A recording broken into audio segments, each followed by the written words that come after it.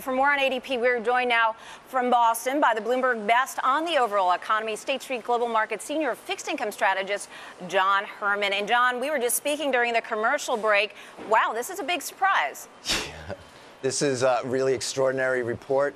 It shows a couple of things. First, it's showing that the loss in momentum that we've seen in payrolls for the last few months, it may be ebbing and passing, and the economy may be poised to accelerate and recover in the third quarter. This is, very, very much needed. The other thing is it shows just how difficult it was to seasonally adjust a lot of this data. What we have to remember is that April was a late reference week and a late Easter, so we had a lot of job gains in April, and then May was an early survey, and we had a very small level of claims and small level jobs. And now we're seeing in June, we had a late reference week, so we had a big gain. So if we average it all out, it looks as though the economy, may have had a little hiccup in the second quarter, but it just looks like the pace of job growth may be pretty decent, pretty resilient. John, I know that you were forecasting the unemployment rate to rise to 9.2 to 9.3% in the third quarter. Does this change that forecast at all? Oh, yeah, absolutely. What we were worried about, we were worried that the economy, the soft patch could linger a little bit, and as new entrants came to the workforce, that they would be gathering jobs slowly, as some indicators were suggesting. But this report is suggesting that, in fact, as new entrants come in, recent college grads and so on, that they're actually picking up jobs, and that's really, really good thing. And that will offset the cuts that we expect at the state and local level of government. So net, we could hover in sort of a flattish level. The unemployment rate may even dip.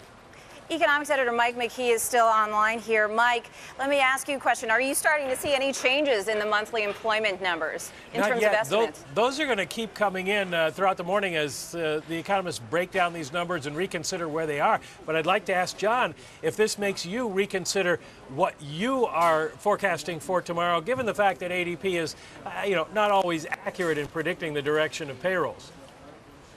It's true, but we have to. There's a couple of things that we have to say. It does a reasonably good job of picking up movements, month-to-month movements in manufacturing, and we saw a very solid gain of 24,000 in manufacturing. So that's a plus, and that was way over what the consensus is right now for manufacturing, which is only 5,000.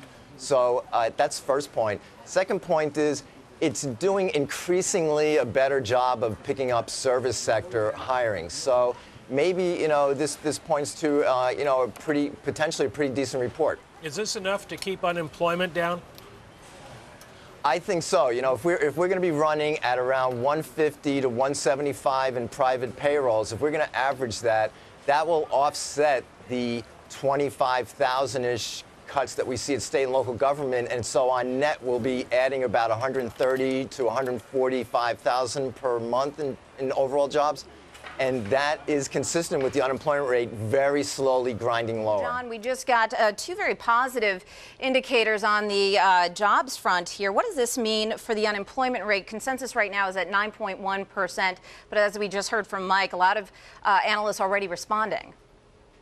Yeah, I think, again, what we have to, I think it's a good signal for the unemployment rate and possibly going, trending where it is or lower going forward. I think the real subtle thing to pick up is that, there is difficult time seasonally adjusting these late reference weeks in April, and then the early one in May, and then this late one in June. So, the average pace of jobs in between April and May was about 167,000.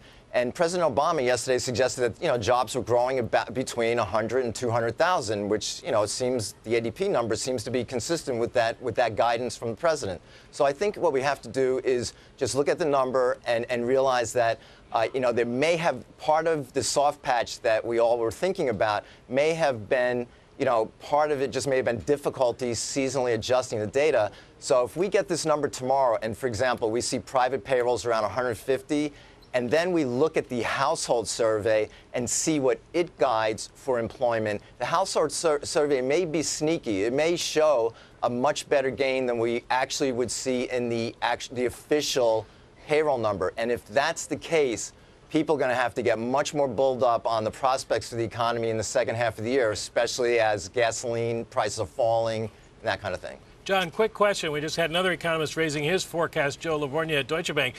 You're the optimist, but everybody's going to be leaning that direction tomorrow. What could go wrong? You know, what could go wrong is that, you know, there's somehow the number is just not picking it up. But I'll say this, when you go back in history and look at all of these, you know, this 5-week survey period for April, followed by an early 4-week in May, followed by a 5-week late one in June, that pattern has most oftentimes generated a very decent gain in private jobs in June. That pattern has very seldom failed to do that. So I think we have to go into that number expecting a decent number. And if we get, say, you know, 150, 160, 170-ish, if we get that, that's in line with the president's guidance, number one. And then secondly, look at that employment indication from the household side, because that will be influencing the unemployment rate, first thing. But the second thing is that one oftentimes is a leading indicator of where the payroll number will be going down the road. And if that number is good, you know, like 200,000, I think we're going to have to get all bulled up on the economy. All right, John, we got to leave it there. Thank you so much, though, for joining us. Thanks so much, Mike.